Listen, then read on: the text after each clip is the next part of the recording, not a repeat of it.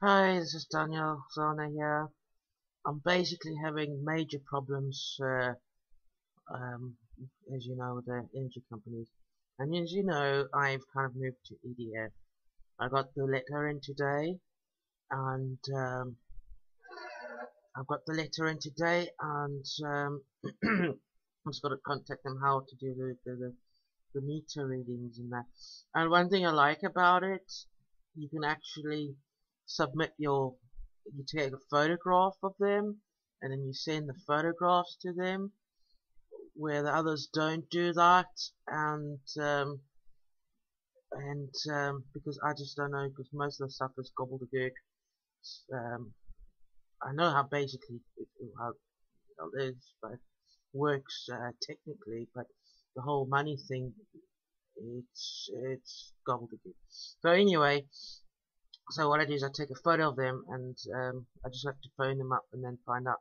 But now, as I'm saying, I've got an issue where I received a message from Npower in my Twitter. Okay, I got this in. It's as I was tweeting through, and then this man replied, took over the conversation, says, "I've located your account. I'll take a look for this now," and then sent a message that was private, like, private. What the fuck? What are they trying to hide? So I go into on the Twitter, and I found out that um, now see the message, and I'll say is hi. I've looked in this for you. I can confirm that Lee was previously advised correct. We need to register your details. Set up. I'm not setting up an account with you. I have nothing to do with you. Excuse me. We can bully. You will need, so we can bully for energy until your new supply. No, I have nothing to do with you. To be honest, I had nothing to do with you, and I'm not giving you my. I'm not. And the thing is, you make it that I can't reply. I'm not gonna fucking phone that number. Sorry, I'm not. Um, and it says this is deemed.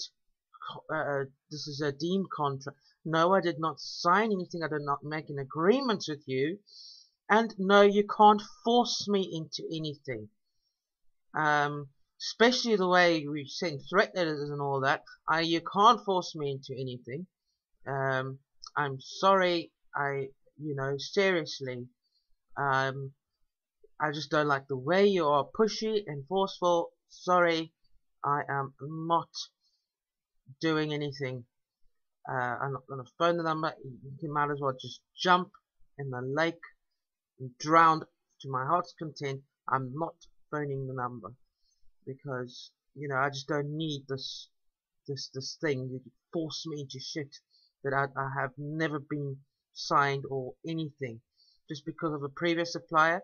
And I'm sorry. Just leave me alone, and that's it. Just leave me alone. I'm sending you this message, and from there on, like you've done where you've taken away the reply button, I'm going to ignore you. And if you try to contact me with any other ways, I'm just going to block you. Anyway, so that's all I got to say. Cheerio. And any of your letters you send me for the occupier and all that crap, it's just gonna get shredded.